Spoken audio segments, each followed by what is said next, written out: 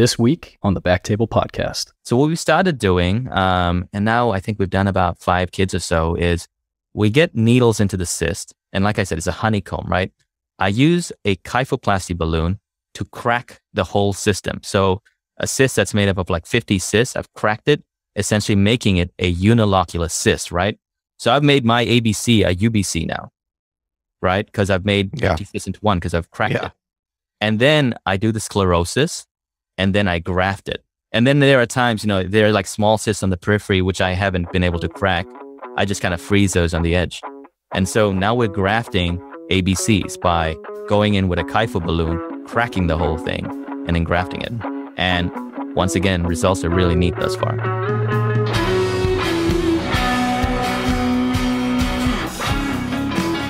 Hello, everyone, and welcome to the BackTable MSK podcast, your source for all things musculoskeletal. You can find all previous episodes of our show on Spotify, Apple Podcasts, and on BackTable.com. This is Sabeen Dhand as your host this week, and I'm very excited to introduce our guest today, Interventional Radiologist Dr. Shankar Rajeswaran, coming to us from Lurie Children's Hospital in Chicago, Illinois. Welcome, Shankar. How's it going, Sabeen? Good. Me and Shankar go way back. If you can kind of hear, Shankar has a little bit of an accent. I mean, give us a little bit of background. Where are you from, Shanks? Well, I'm originally from Papua New Guinea, and you actually, I remember on that first day of med school, came up to me and said, "You sound funny. Where are you from?" Anyway, so yeah, I grew up in Papua New Guinea, and then I came to the States when I was 16. It's a lovely country where we grew up playing kind of rugby and cricket, but kind of due to civil unrest, my parents opted to migrate, and then I ended up in the States, and we moved to the East Coast, to Philadelphia. Yeah. And how did you get from Philly to Chicago and in like pediatrics? I mean, give us a little life story there. So went to college out at Penn, and then came to med school at Northwestern. That's where we hang out, and we're best buds. And then I think it was our first year of med school, right? We were really fortunate because of the experience we had and the mentors we had at Northwestern to be exposed to interventional radiology pretty early on. I think it was our first year. And so like you, I was pretty gung-ho knowing that I was going to do adult IR. So then we get into residency, and we're both at Northwestern. And you can recall, I think it was our second or third year of residency, we got to rotate through the Children's Hospital. And it was then, there was an option to rotate through pediatric IR. And I got to do that. And I was working under Dr. Donaldson, who happens to be one of the original fathers of pediatric IR, and is actually the first president of the Peds IR Society. And then I was like, these patients seem cooler. I got to work with kids, and the cases we were doing were awesome. And I was like, I want to be this guy. So what I ended up doing is I did an adult IR fellowship with you at Northwestern, and then I went over to CHOP to do a second year in pediatrics, and then I came back to Lurie, and now I'm in attending here. That's awesome. I mean, The thing is, I remember my pediatric rotation, and, all I was doing was, PICC lines and GJ tubes. I mean, what was it about peds? I mean, what got you? Because I did not know all this stuff that you're doing now, which I'd love to hear about, but like, how did you know pediatric IR was your field of what you wanted to do? And I think it's back then it was kind of hit or miss in terms of seeing kind of good cases. And I think the day I was there, I happened to do a bunch of vascular malformations and AVM. And, obviously that's skewed towards like the higher end type procedures that we do. And I was like, this is neat. So, and now like at our practice, that's kind of like part of our regular case mix. So it's definitely evolving. The field has changed significantly, like from when I rotated to what it is now. Yeah. I mean, when we talk, like, it's amazing the stuff you do. And I just want to congratulate you, Mr. Division Head of Lurie Children's. Congratulations. I'm expecting big things from you now. Thank you. Yeah, it all only happened in the last few weeks. And, I think I was talking to you over FaceTime. I was like, I had to go through and this whole interview process with committees. It was like a national search. I was kind of stressed about the whole thing, but I guess they liked me enough to keep me on. Yeah. So you mentioned AVMs. I mean, what are things that you love about pediatric IR? I mean, is it just AVMs? Is that your main squeeze or what? So, pediatric IR has changed so much since I was a resident to now being attending. So I can tell you, like, the first society formed, the Pediatric IR Society formed in like 2009. And back then they only had like 60 members. And now we're up to around 300 members in 22 countries, right? And so that's in the span of 12, 13 years, we've had that much growth. And then even like the amount of cases, when we were fellows back in 2014 or so, we were doing only about 2,000 cases a year. And now we're up to about 3,300. So that's been like exponential growth in terms of the cases. So in terms of cases that I really enjoy, so our patients are obviously highly variable, right? I'm dealing with babies that are 600 grams, like a premature infant that comes out at 25 weeks, all the way to teenagers. So it's a lot of variability in terms of our patient sizes, as well as the cases we do. We do everything I think that an adult IR does. Probably the only thing I don't do is PAD, because kids don't get peripheral arterial disease. But if I had things that I really enjoy the vascular malformation work. I love the AVMs, which are the arteriovenous malformations. We do a lot of bone work here that involves working with unicameral bone cysts as well as aneurysmal bone cysts. And the other thing that I really enjoy, something called Abernathy's, which are these congenital portosystemic shunts. So kids present with, confusion, elevated ammonia levels, and it's because they have these huge shunts, which we can close from an endovascular standpoint. Yeah. Oh, that's great. I mean, basically it's like a shunt in a cirrhotic, and then you're able to close that. Yeah. And our kids, our kids are generally not cirrhotics, Yeah. So they like normal livers, but they just happen to have this massive shunt. Huge shunt. Yeah. What, we're going to get into bone cysts really soon, but I wanted to know, just for our listeners, before we get into that, like, what are the challenges, of pediatric IR? I mean, it's such a field, a mystery field that most people don't know about. I mean, what are the challenges you see, and how can students expose themselves to get there? Well, I can tell you like why I love peds IR. So our patients are super fun, right? So you're working with kids and you get to know most Disney songs by heart. So if you ask me, I could probably recite Elsa's, all Elsa's different songs to you. And there's a lot of satisfaction working with kids. The smallest case, on the adult side, for example, let's just think about putting in a chest port. It's, for a family, considered major surgery. And, I distinctly recall this. It was my first year as an attending, and I put in this chest port. It took like 30, 40 minutes, and that's what I told the family it would take. But I kind of got distracted, and I think I went up to the cafeteria, and then I came back down, and then I went and chatted with them. And so that was like 2 hours later, and I walked into the room, and the family was bawling. And I was like, what's the matter? And they said, you said it's 40 minutes, it's 2 hours. We thought there was a major complication. And I like vehemently apologized. And then I just realized that things that we may take for granted are big things on the pediatric side, even things like just putting in a chest port.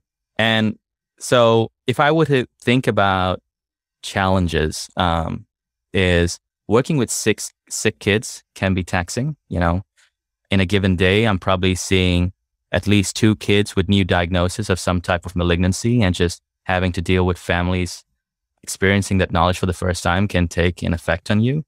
They don't make pediatric specific devices. That's, a complaint of mine. So I think it was this past week, I put in a port on a 4 kilogram child. That is the same port I would put on you, Beans. So they don't make pediatric devices, right? There's just not enough of a market. So you just have to find a way to kind of make it work.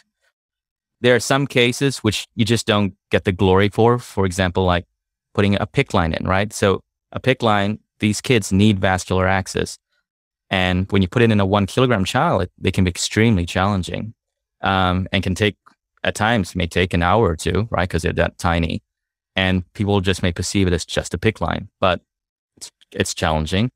And, it's not infrequent that I have adult IRs text me who happen to also occasionally dabble in peds, being like, do you have any secrets? And I'm like, no, just you have to probably do a pediatrics fellowship. I remember the day I got good at ultrasound guidance was in my pediatric rotation. There's no doubt. I specifically remember following my needle into this damn little vein, and it was so hard, but everything just clicked in my head when I got that, and from that day forward, it's one of the most useful things I ever learned. It is my ultrasound guidance skills is so much better, and it was off a PICC line. There's no doubt. I remember that day clearly, and I remember trying to put in a port in some like 1-year-old, and it was so clunky. To any industry that's listening to us, I mean, pediatric devices would be awesome because it is hard. I give you kudos what you do. And pediatric is a whole generation of kids that needs stuff. So kudos to what you do. That's definitely a challenge, and you guys are totally doing a great job. We mentioned bone cysts. What the hell are bone cysts? I mean, are they like I've seen them on X-ray. They're cystic, lucent lesions. What are they? How do they come? And why are they a problem? Okay. So bone cysts, the way I like to think of them is it's primarily a pediatric disease, and there's 2 types out there. There's one type that's called a unicameral bone cyst, and that's essentially kind of a single cyst. And then there is something else called an aneurysmal bone cyst, and that's made up of multiple small cysts. The way I like to kind of simplify it is a unicameral bone cyst, so this unilocular one cyst. It's kind of like an eggshell, right? It's made up of this like thin rim, and it's kind of located within the bone, and it's filled with fluid. And so as a result, the bone is pretty weak. And so there, in the literature, they say it's about 1 in 10,000 children get this UBC, or this unilocular cyst. And the thing about it is a lot of children are not symptomatic, and often it may kind of resolve by the time they reach adulthood. But there's a fraction that present with pain and fracture. And so that's kind of a nuisance that you have to deal with. And then on the ABC side, they're definitely more challenging to treat. I'd say it's about 1 in 100,000 ABCs out there. And kind of the same thing. They can grow. You can potentially have fractures with it, but it's kind of a locally aggressive bone tumor. That's just a nuisance to treat. Is it is it cause a deformity on the child, or is it usually just something you see, after doing an X-ray because they have pain? If it fractures, obviously it can cause a deformity. And the other thing is, if the cyst is kind of near the growth plate, right, it can affect the growth of the arm in the future. Oh, yeah, growth plates. Every time I see those X-rays, I get scared and close the image. So what's the treatment, right? Other than what's the standard of care right now for their treatment? So the standard of care is variable. So I guess let's start with the simple cyst, that unilocular cyst. Is the standard of care provided by orthopedic surgeons is, if it's a non-symptomatic cyst that's just kind of incidentally noted, you may just watch it, right? But if it's presenting with pain, or it's so thinned out and it's about to fracture, an orthopedic surgeon could make an incision a few inches long, go in there and kind of scrape the wall of the cyst, essentially kind of disrupting that wall lining, and then packing it with graft. And so that's called curettage and grafting.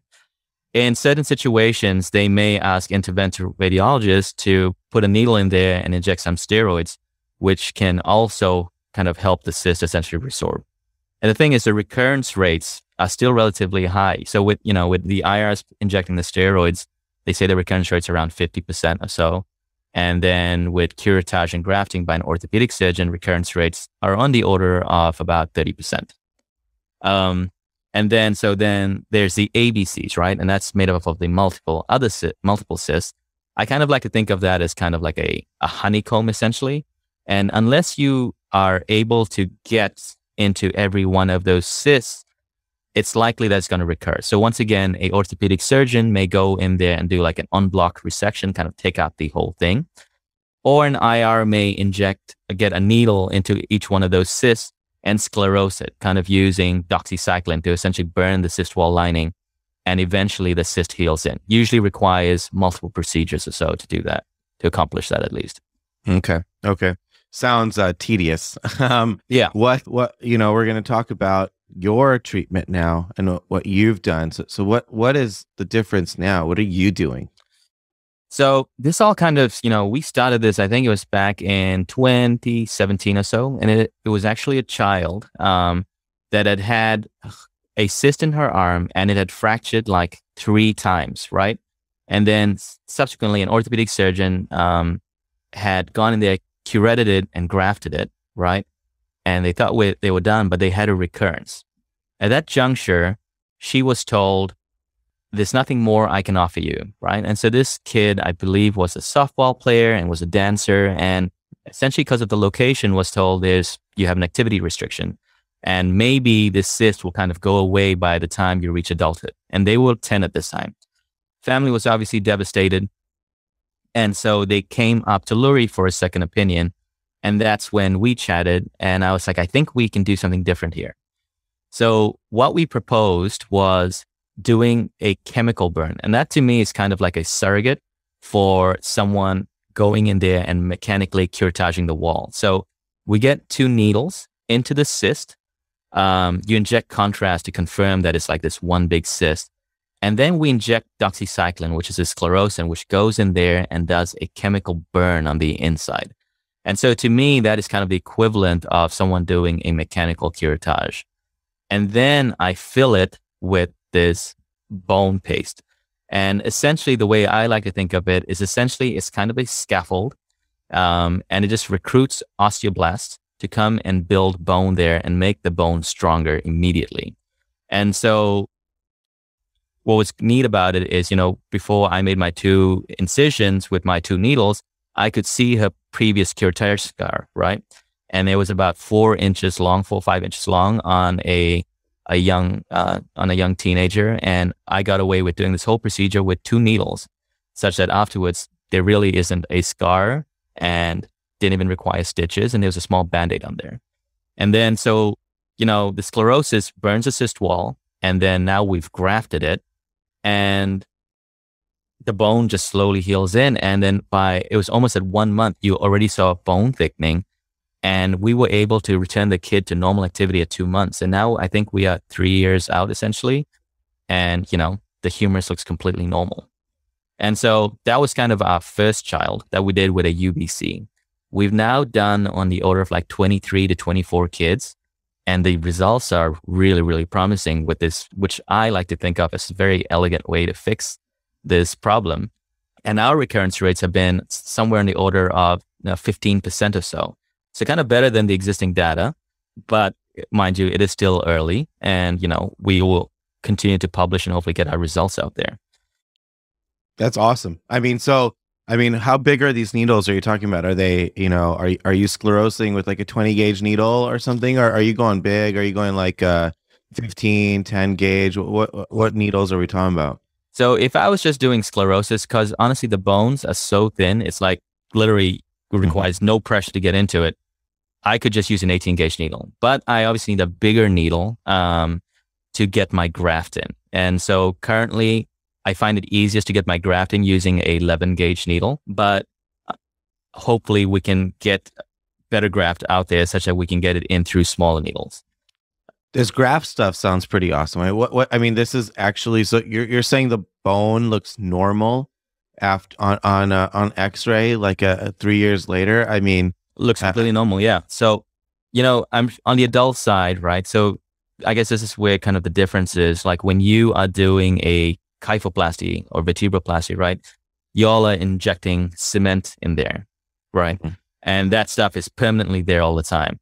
This stuff is, so there's multiple different companies that make bone paste. And to me, they're essentially all the same. But it's the one I use happens to be calcium sulfate, kind of calcium phosphate, acts as a scaffold, recruits osteoblasts to come and build bone on there.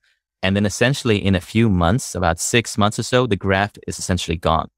And so what's kind of neat about it is it's kind of forgiving, because if you do leak out into the muscle or something like that, it's gone in about 3 to 6 months, unlike if you were to use cement. And the thing is why I don't want to use cement is these children are obviously growing, right? And this allows the bone to kind of grow normally. Wow. Yeah. That sounds awesome. I want to use it for my vertebroplasties now. See, the thing is, I think why it may not work as well on the adult side is because they may be osteoporotic or something like that. So they may not form bone as well as a child does. And that's why my graft, works well in kids. That's awesome. I mean, and then, are they using this? I mean, this is a graft that they use surgically now. I mean, you're adopting it from surgery, or where did you get it from? Exactly. It's a surgical graft that orthopedic surgeons use that I just happened to borrow. And then I've kind of jimmy rigged it to kind of work in the IR setting. I would love to have IR specific graft because I think there's a lot of things we could do with it. Well, no, I mean, that's amazing. Just, that's part of the field, right, of interventional radiology and other things, is just adopting and being able to kind of think out of the box. I mean, are you, so we've talked about, short-term and long-term. I mean, what's the longest follow-up you've had? It sounds like 2017 was your first case. So about 4 years. How's that kid doing? I mean, they are, their x-rays are normal. We just follow them along. And every time I do interact with them, they're so ecstatic. And she is so happy that because of, she was essentially kind of the first kid that had this done, that so many other kids have benefited from this. Because now I get a lot of kids that have kind of failed treatments. But now also, because there's a lot of buy-in, and I'm very fortunate at the institution that I am at, I happen to work closely with Dr. Peabody, who is an orthopedic oncologic surgeon who was at one point the head of the AOA. And he's a big believer in this. So essentially, I am now pretty much seeing every bone cyst at the institution, the UBCs, because there's so much buy-in as to how well it's working. And then now, we haven't really talked about the ABCs, which is slightly different, but even those more and more are coming to IR. Yeah. I mean, you mentioned you're collaborating now with ortho, which is great. I mean, it sounds like this is a very symbiotic thing. I mean, yeah, unicameral sounds almost easier. I mean, aneurysmal, when you have lots of cysts, how do you do that? So unicameral's like when I get a request and it's a unicameral bone cyst, I'm like usually so excited because I'm like, I'm going to have an excellent results here. ABCs, a little bit more challenging, but I think we are kind of rounding the turn, and I think we'll have kind of a standardized treatment. But, so I said like an ABC is kind of like a honeycomb made up of multiple small cysts, right?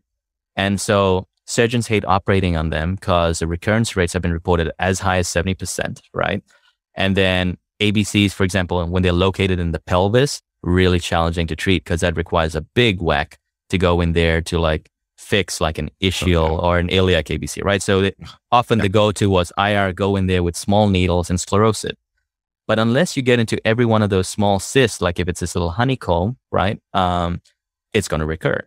And so that's why it often required 4 or 5 treatments from an IR. And mind you, this is always under general anesthesia, right? So it's a long process. So then here at Lurie, we were like, can we be more aggressive about this? And so, like I said earlier, I consider these like benign, aggressive bone tumors. So we started getting needles into it and kind of freezing them. And so essentially, doing cryoablation. And what we noticed was this killed the cyst, right? But then it took kind of time for the whole cyst to heal in. So what we started doing, and now I think we've done about 5 kids or so, is we get needles into the cyst. And like I said, it's a honeycomb, right? I use a kyphoplasty balloon to crack the whole system. So a cyst that's made up of like 50 cysts, I've cracked it, essentially making it a unilocular cyst, right? So I've made my ABC a UBC now, right? Because I've made 50 cysts into one because I've cracked it. And then I do the sclerosis and then I graft it. And then there are times, there are like small cysts on the periphery, which I haven't been able to crack. I just kind of freeze those on the edge. And so now we're grafting ABCs by going in with a kypho balloon, cracking the whole thing, and then grafting it. And once again, results are really neat thus far. I mean, I guess we talked about challenges of peds. I mean, you really have to think out of the box. I mean, I've never treated any kind of cystic bone lesion in my entire practice in adult. And it's amazing the other stuff that you see are not even like think about. That's awesome. All the stuff that you guys are doing. I mean, how does someone, learn? I mean, what you're doing obviously is kind of cutting edge. It's new. I mean, can people learn this, or should people try this at their institution? How do they learn it? So, what I like about IR is I think often we have very elegant fixes to complicated disease processes, right? What I've just proposed with the UBCs, I think is so straightforward that pretty much anyone could do it, right? So I presented this at conferences, and hopefully our paper comes out soon, but I really think you could just read this paper and anyone could do it. That's how easy we've made it. And I think those are often the best solutions in medicine, such that you could almost read a paper and be like, wow, it's that easy to do. And that's what's cool about IR, right? We've always talked about this as always innovating and coming up with novel ways to kind of fix very difficult situations. So yeah, I don't think you need to come shadow me to know how to put 2 needles into a cyst. Yeah. I mean, seriously, it's, I do think that any of our listeners who are interested in pediatric IR, go to Lurie's, go shadow Shanks and see the kind of crazy stuff they do. Because when I was there 6 years ago, literally all I did was GJ tube exchanges and PICC lines, got good at ultrasound, but they are doing so much more now. I mean, what are some kind of, words of wisdom to some of our listeners as far as, that are interested in pediatric IR? So, I think there is it's a fair misconception out there that peds IR is primarily GJs and lines and stuff. And we have our separate list that we talk about cases, is that the complexity in peds IR is going way up there, right? I think it was about a month ago, I had a GI bleed in a 2-year-old, right? So what do? So we have to use the exact same devices that you use, right? They don't make me pediatric specific stuff. And so it was a big bleed coming off the gastroduodenal artery. And then I got into it, right, with a microcatheter and all that.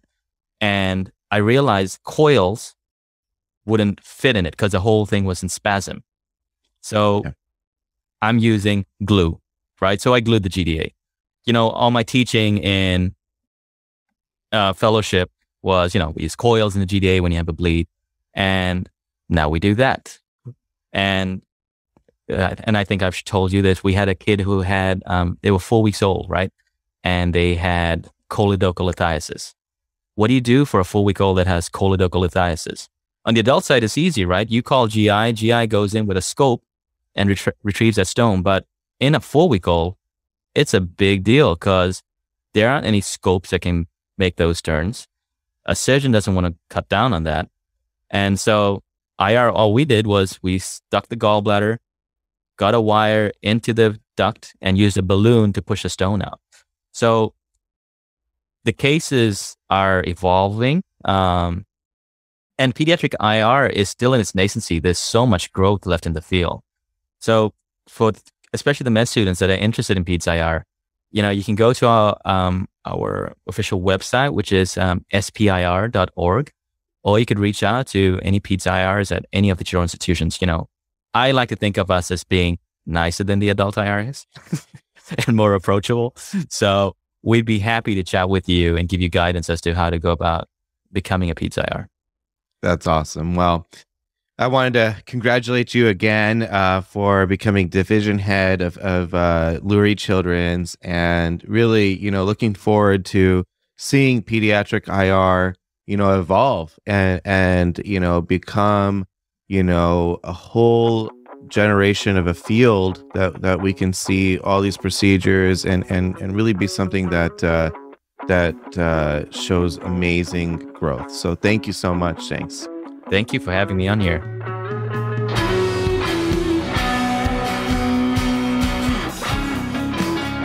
Thank you so much for listening.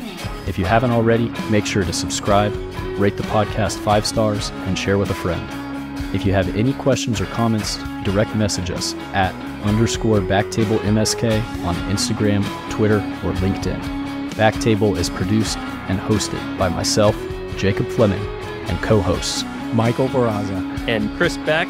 Our audio team is led by Kieran Gannon, with support from Josh McWhirter, Aaron Bowles, Nick Shellcross, and Ness Smith-Savadoff. Design and digital marketing led by Brian Schmitz.